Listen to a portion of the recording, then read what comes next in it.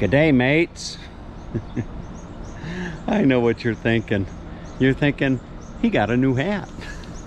And I did. Look, not just any new hat. Look at this hat. I got myself a genuine Crocodile Tomo hat, right? As in Crocodile Dundee, but we're gonna call this the Crocodile Tomo. That's my new nickname here down under, Crocodile Tomo. That sounds good, but I just hope there's no crocodiles around. But as long as there's no crocodiles around, okay? But anyway, I'm driving along. I'm leaving the Adelaide Hills. I left this morning from Hanford, and I'm driving up to Mount Pleasant, I think it is, Mount Pleasant. And I'm going through the Adelaide Hills, and I'm just about to enter the town of Lobathal. And in doing so, I saw a sign for a chocolate factory. And I thought, chocolate factory? And it was only 300 meters ahead.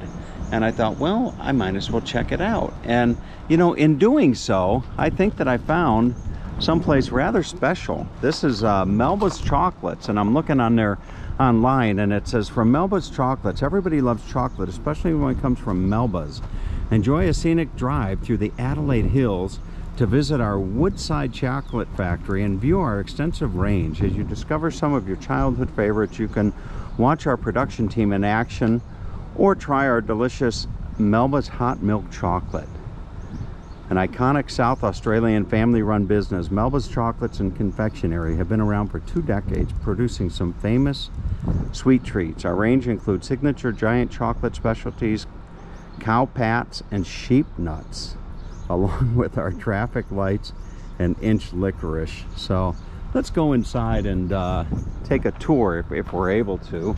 I believe that they are. I believe that they're open, and it should be. You just never know what you're going to expect, but this should be quite interesting. And then right next door, I think, is a place with cheese. You know, cheese and what have you. There's a cheese facility right next to Melba's. So cheese and chocolate. Look at this. Here's your chocolate factory entrance. Wonderful. So we'll go inside and see if we can't share some of this with you. And they've got traffic lights, old-fashioned toffees by Melba's. And then you've got the inch famous licorice. So should be rather nice. And I would imagine that I'm going to need to probably check in. Let's see. 1992 State Bank South Australian Tourism Award.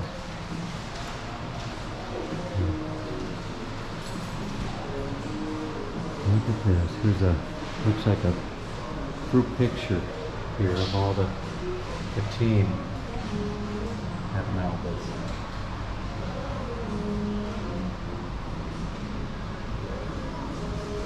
Wow.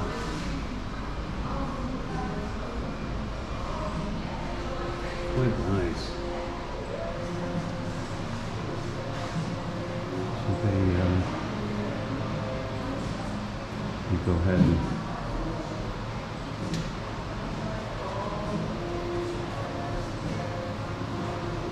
gotta figure out how to get in here. Okay, there we go.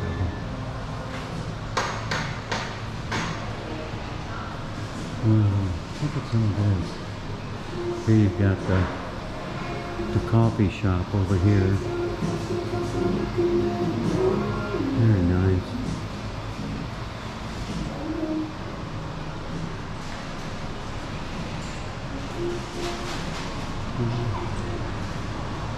Boy, what a setup. No shortage of goodies in here.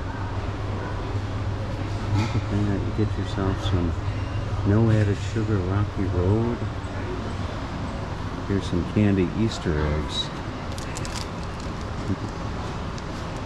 Yeah.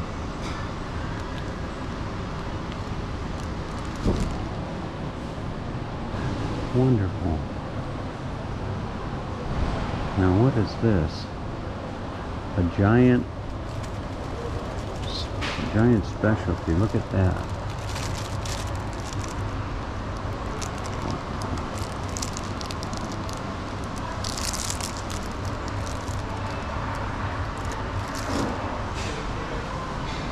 What a nice place.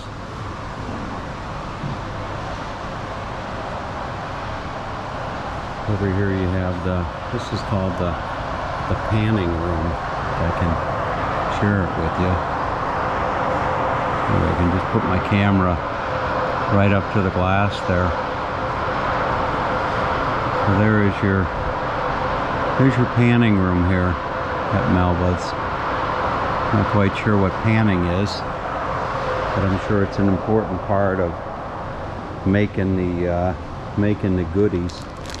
Talking about goodies, look at all of these.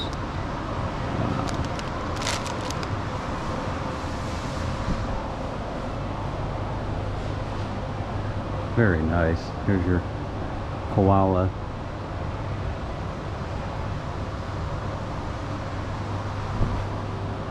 Just over here you have the chocolate room.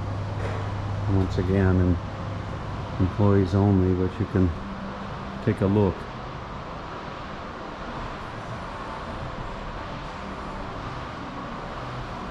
Looks like a lot of good folk here. There's a wonderful looking lady.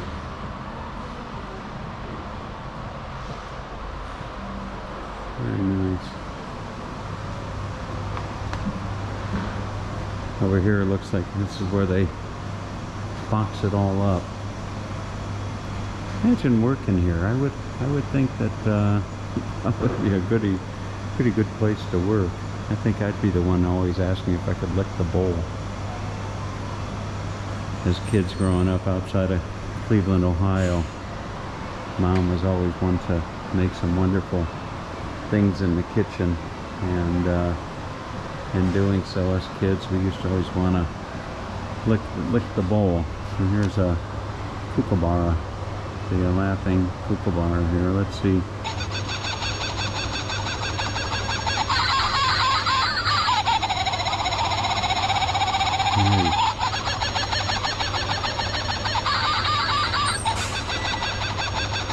You know, this morning I was doing a video and I was asking people some of the more interesting experiences that I've had on my trip, and some of the more interesting people that I've met along the way.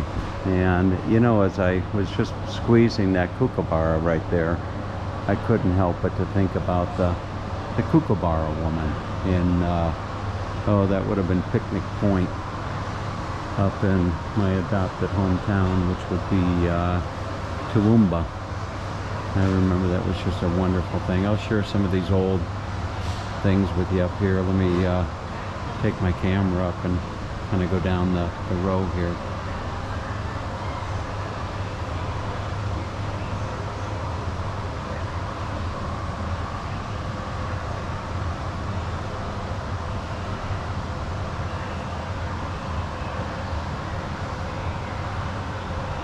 The good old days.